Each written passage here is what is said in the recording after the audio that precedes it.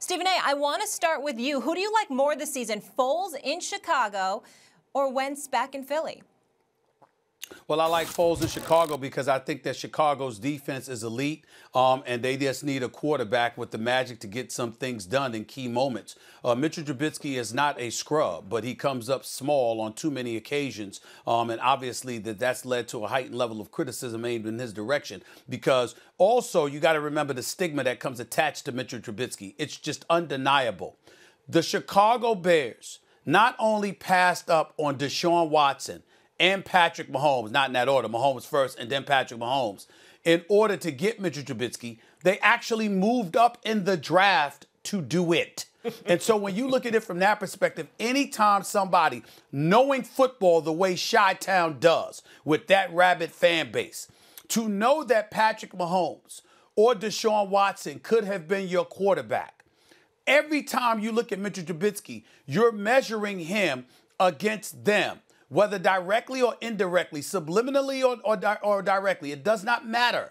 That's what you're doing. And so the arrival of Nick Foles changes that to some degree. He's his own man, per se, having led the Philadelphia Eagles to a Super Bowl championship, beating Tom Brady in the Super Bowl in the process. Then the following year, when Carson Wentz goes down again after going 5 and 6 and 11 games, Nick Foles resurrects their season, guides them to the playoffs, and a playoff victory over the Chicago Bears. You got to look at those 2 years. Nick Foles is somebody they remember all too well.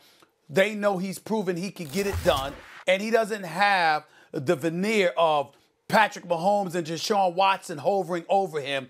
I think that's a plus. I think that puts Chicago in a better position than it puts Philadelphia right now, and that's why I would say Nick Foles to Chicago is the better thing to look forward to. Ready for this, Stephen A.? Carson Wentz with the Eagles. Sir.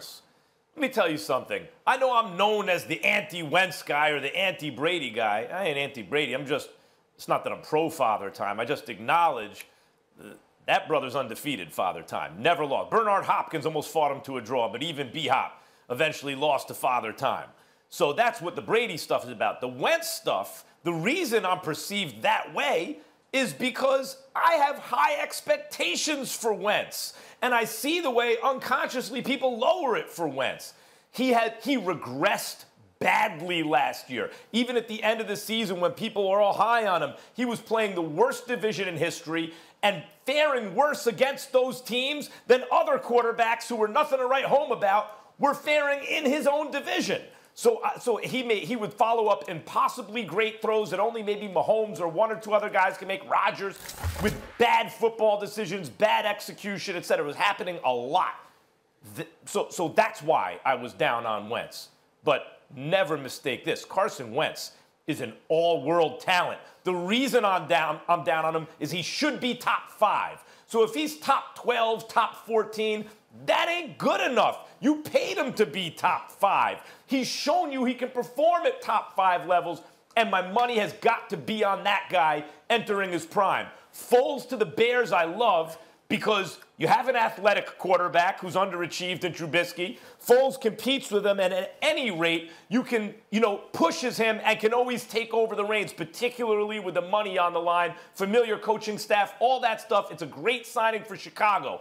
But if the question point blank is, who's more to look forward to? It is a top 5 talent in Philadelphia that we've already seen perform at MVP level. I once again have high expectations for Carson Wentz, and I intend on holding him to them. Yeah, who am I looking forward to? Who do I think, would you look forward to seeing play this year more so? Look, I'm going to say Carson Wentz, although I'm going to talk about Chicago as soon as I say this about Carson Wentz. You have to understand that the situation and the circumstances that this young man was asked to perform under last year in terms of how many weapons he lost and how every single week Doug Peterson was putting together a game plan from scratch with people who really he had to teach from scratch exactly what to do and had no margin for error in terms of his play calling in order to get people to be exactly where they needed to be. And Carson every week was having to play above and beyond what he normally would have to play because of the lack of weaponry. What he did last year, putting that football team in his back, throwing for the amount of yards that he threw for under the circumstances he had to throw them and still getting them into the playoffs is nothing short of extraordinary. If you talk to anybody in that organization, and namely you talk to that head coach, what Carson Wentz did last year with very, very minimal weaponry is extraordinary. Flat out extraordinary. They won't let that happen again as a front office. They can't let that happen again. And here in the second wave of free agency and then on to the draft, I promise you, they better look, they got Darius Slay today, and they needed to do that as far as shoring up their secondary, particularly on the corner. But they better get Carson Wentz some weaponry. They can't have a repeat of last year. You cannot waste this kid. He is special. Now, that being said, let's go to Chicago. You guys know how I feel about Chicago. You know how I feel about Matt Nagy. Everybody knows how I have felt about Mitch Trubisky. And right now, people are waiting to pounce and go, what happened to your boy Maserati Mitch? How come you didn't take... Okay, you know what?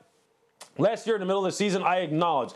I said, look, something's not clicking with this young man. Something is not clicking. Matt Nagy can see that something's not clicking. The only thing that he has left right now, considering the expectations that they have in Chicago for 2020, is to do this. Bring in somebody who can push him in a way that a coaching staff can't push him, meaning this. Now you got somebody who may take your job. Now you got somebody who knows this offense maybe better than you. Now you have somebody who has played under the most pressure-packed of circumstances better than you've ever played. So you better show us whether if you're going to stick your chest out and take control of this team, or are you going to shrink in the corner and we're going to wind up moving you on down the road, and is St. Nick going to be a hero for not one franchise but two franchises? Because I'll tell you this also about Nick Foles. Don't let that mild-mannered, very team-oriented demeanor fool you. There's a reason why this young man restructured his contract so he could opt out of this deal within the next 2 years if he hits certain performance metrics. You know why he did that?